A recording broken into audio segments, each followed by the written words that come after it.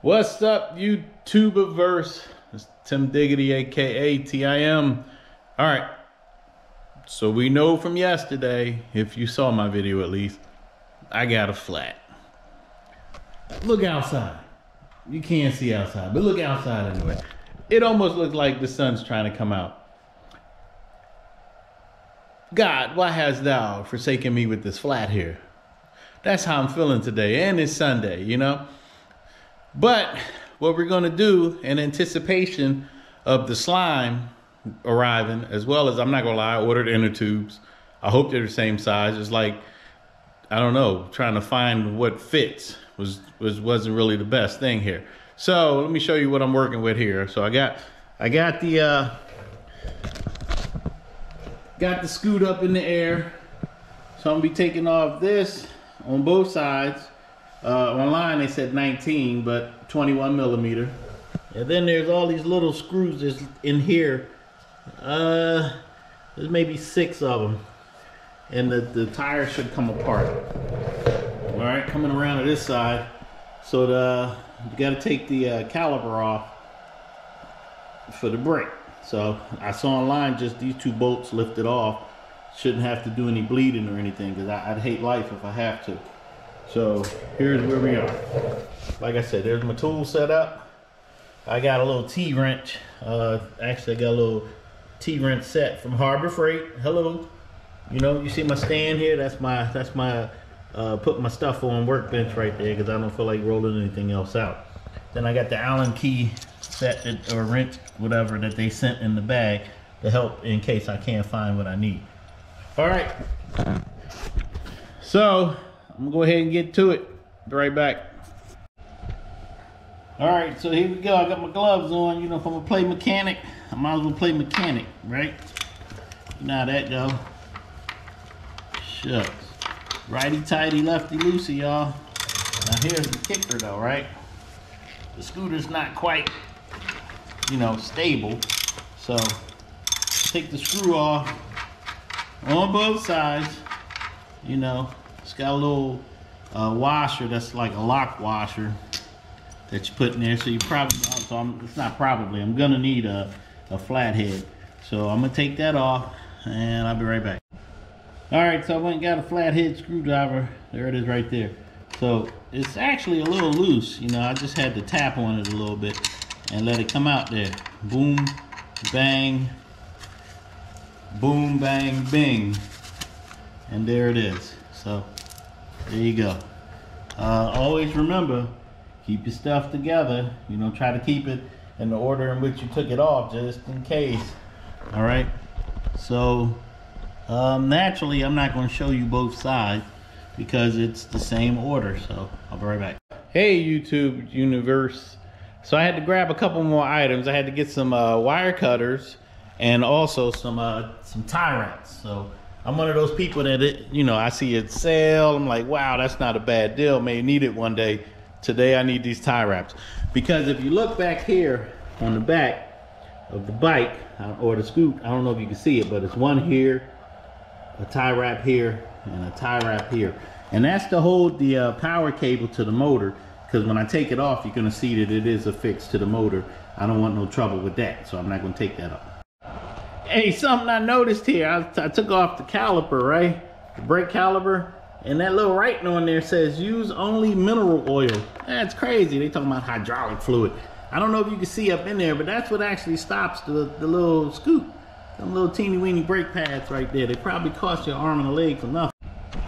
All right, so I already took one of these little Allen key screws out that actually holds the wheel in together. Let's see it right there and there. I'm gonna sit this down here, give you guys a shot at, you know, just to see. I mean, these joints are in here pretty snug though. I'll give it that. So gotta make sure you put them back tight the same. All right, so it turns out I need rubber mallet to help on the motor side. And boom, look at that. So easy. Whoa, the scooter's heavy.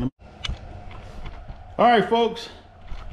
So here's what it looks like when you take the wheel off. So one thing I did notice is the axle rod, or whatever you want to call it.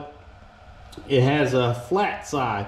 and that's how it fits into the arms that actually hold it up. So easy to put it back on once I realized that. And the reason I sat that back on there after I took the wheel off or the tire off is to counterbalance the weight from the front. So at first I had to slide the scooter back, you know, until I put that back, until I put the motor back on there. So here are the 6 screws I was talking about. There's 6 of them. You know, there's a total of 6. So, I mean, so far, these are my tools. That's my other set of stuff and the mallet. All right, so let's get finished. All right, so I take the wheel off, right? And this is what I'm noticing. Can you see how, let me get in the light a little bit here so you can see how, all right, that ain't really help. But you can see how the tire's just like not sitting in there like it should. So maybe I got a pinch from the rim itself, I don't know. I'm gonna take it out and find out, you know, if there's a hole in it or if there's a hole in the tire. So, and I'm gonna use the old bucket and water routine because, you know, I'm old school. All right, be back. All right, so pumped up the tire, Yeah, I ain't ready for that. So it looks weird. Look at this S. Yeah, it looked like the Elephant Man or something. So, but I can sort of feel the air coming out. I'm just gonna tuck them in the bucket, put them in the light a little bit, see if we got any bubbles. All right, I found some bubbles right towards the top here. That's the easy part, right?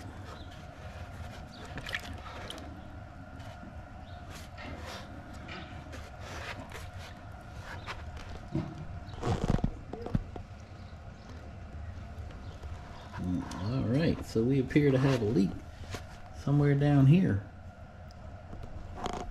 You know, I can't feel it. But you see the bubbles coming out?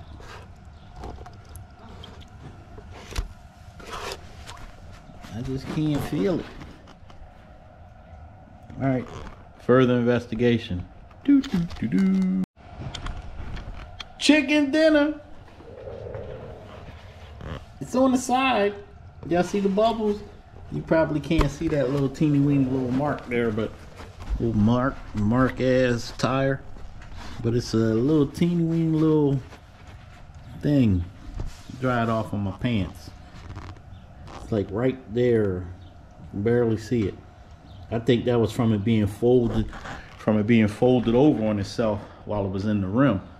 And then when I, you know, start doing my X, whatever the hell they call it, you know, extreme stuff on the trail and, you know, wheeling, and y'all ain't see that on camera when I was wheeling because, you know, my battery died.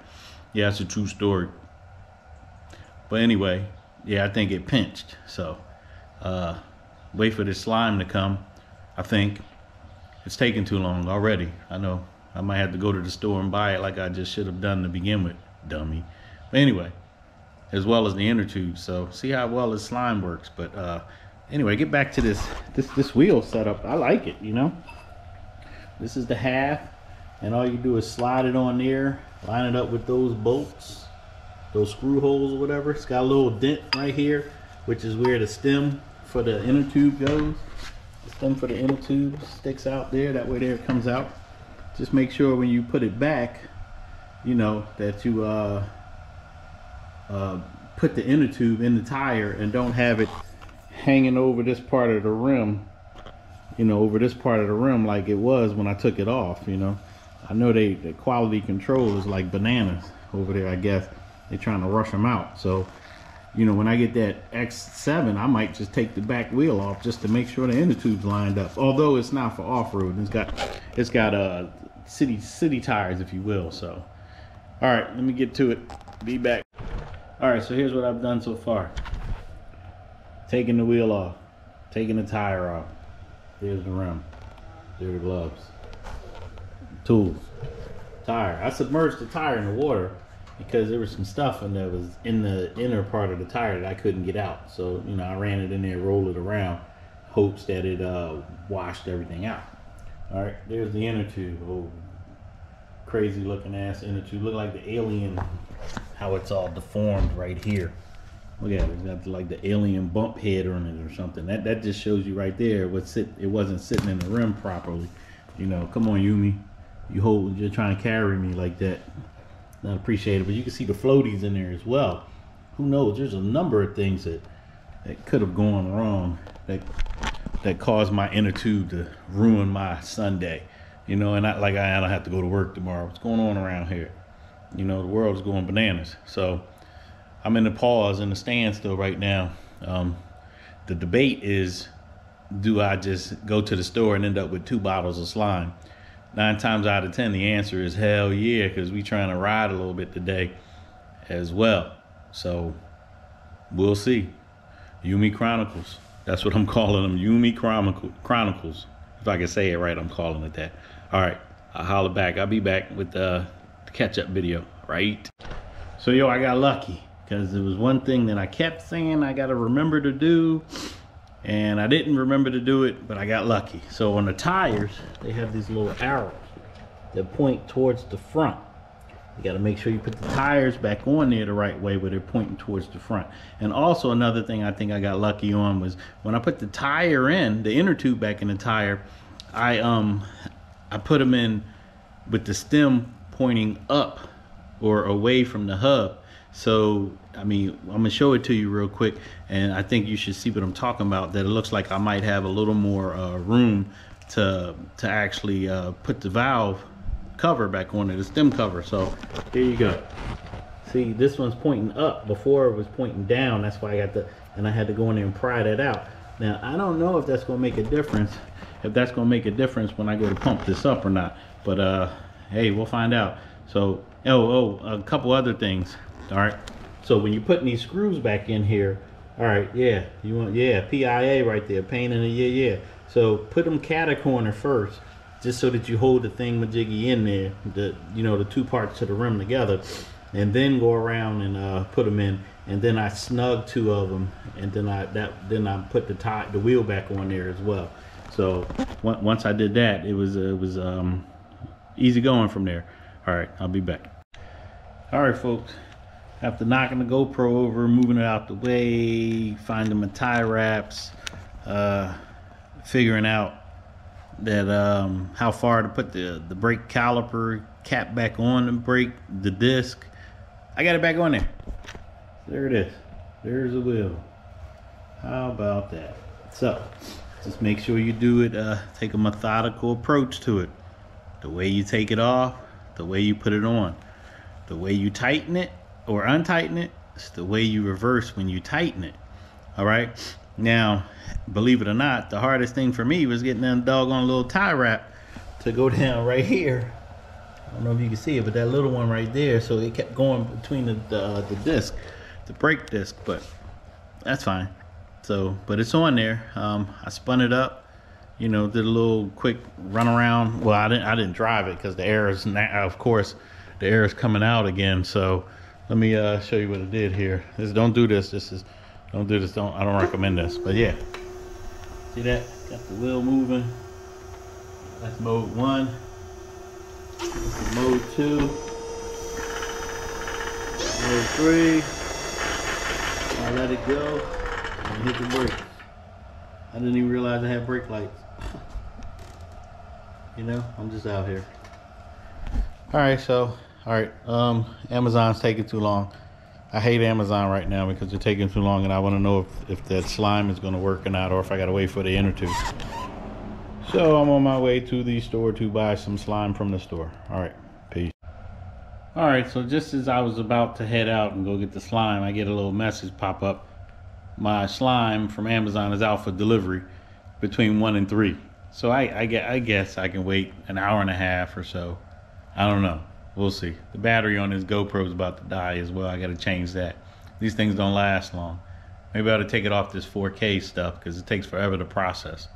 All right. Peace. Be back. Hello, YouTube verse. It's your boy Tim Diggity, aka TIM. I'm back. So I was patient. I didn't go to the store. I waited, and it came. I love Amazon again. Slime.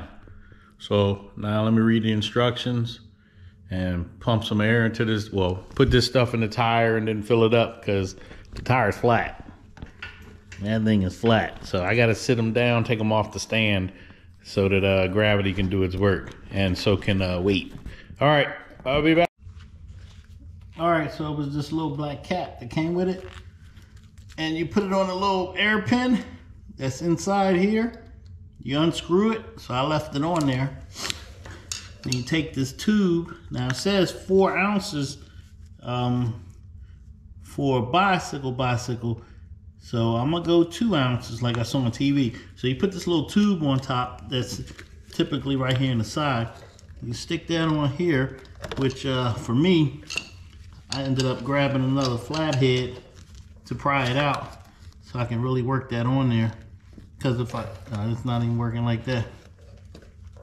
Trying to prevent it from pushing itself back in so I can put the hose on there. All right, I'll figure that out. All right, so I ended up grabbing some pliers to hold the tube, and then I went back to the flathead to pry it so that I could slide the tube all the way on. So then, according to this, it's got some markings right here on the side as well to show you the amount of ounces and stuff. I guess you can see it right there. So I'm just gonna go about halfway in between that line as you just squeeze it in.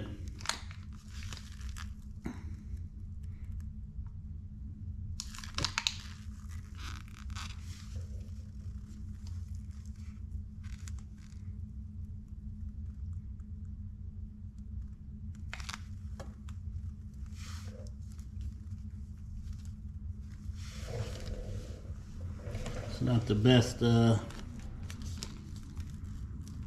marking indicator thingamajiggy.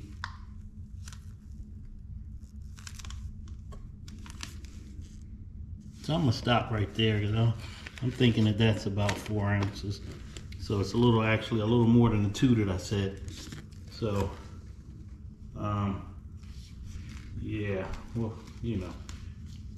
More is better than not enough. I'm gonna go with that. So, all right. I don't even know why I put the air pump back because gotta fill it up with air. All right, so I'm gonna save you guys from the noise of the air pump. So I'll be back. Quick note: don't forget to put the pin back in. The little pin right here that I was talking about that I left attached to the cap. Because other than that, you're just filling it with air to turn around and it's gonna come right back out. So. Doesn't make a difference, so. All right, so now we'll jack it back up, put it up in the air, and spin the motor so that the slime gets to spin around and stuff. So you get to get an idea of my jack in action, I guess.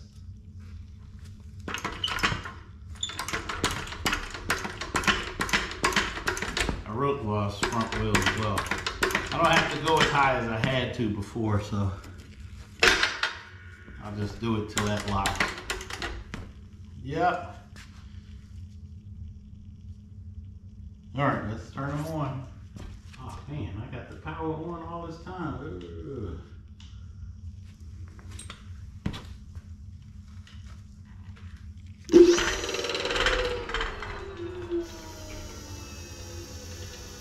Alright, so it was on 3.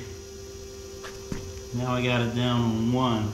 So I'm gonna let that run for a little bit. The back wheel rolling in case you don't see it.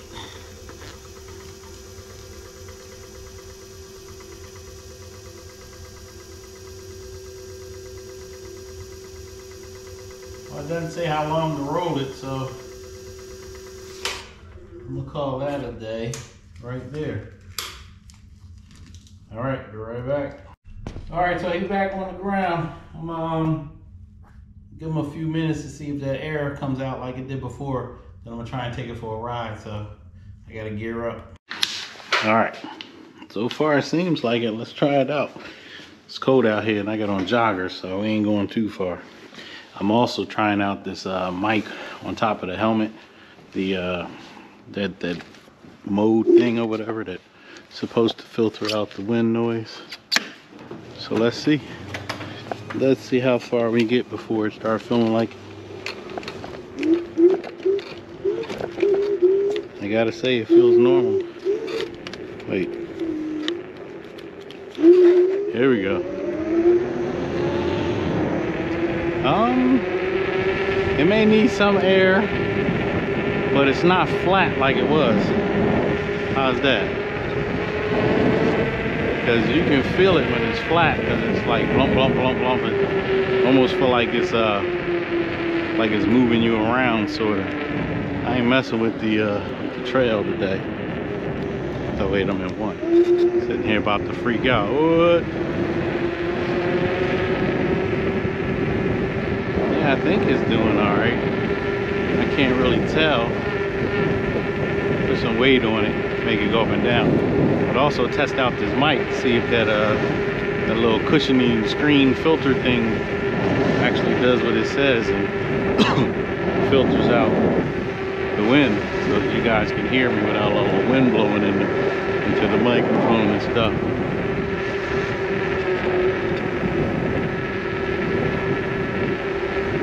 Alright, I'm gonna come up here to the corner and turn on this GPS.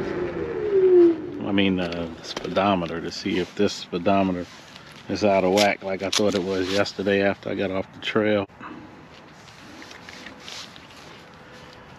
All right, hold up.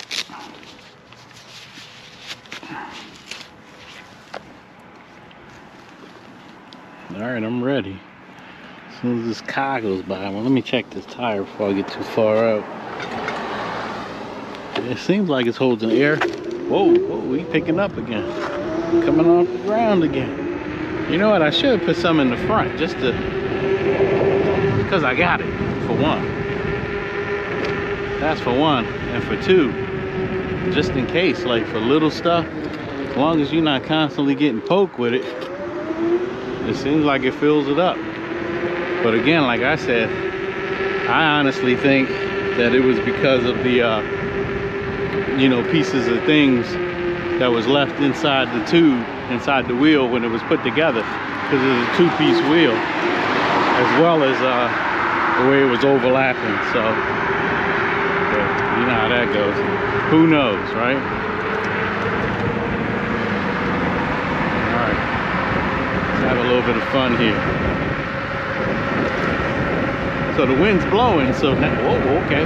So I don't really know whether or not that thing is working.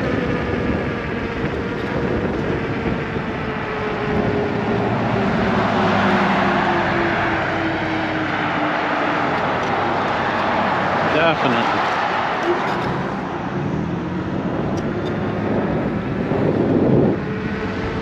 Yeah, let's head back to the house. Short ride. Short ride. All right, I'll let you know how it went. Okay, YouTuberverse, I'm back. So far, so good. It seems like that slime worked. Like I said, I still got inner tubes coming tomorrow. We'll see. If I come out tomorrow or try to ride or something, and it seemed like some of the air came out, you know, then so be it. It's crazy though. I went for a little short ride and came across another dude out here riding a scooter. He was on a Nan robot. You know, I rode that. Woo, yeah, big difference. Out the gate, I had to take it slow. You know, I didn't even go far. I went down a little bit, turned around, came right back. It was like, here you go, bruh. You know what I mean? But anyway, so here it is. So again, like and subscribe if you like. If not, holla at you. Peace.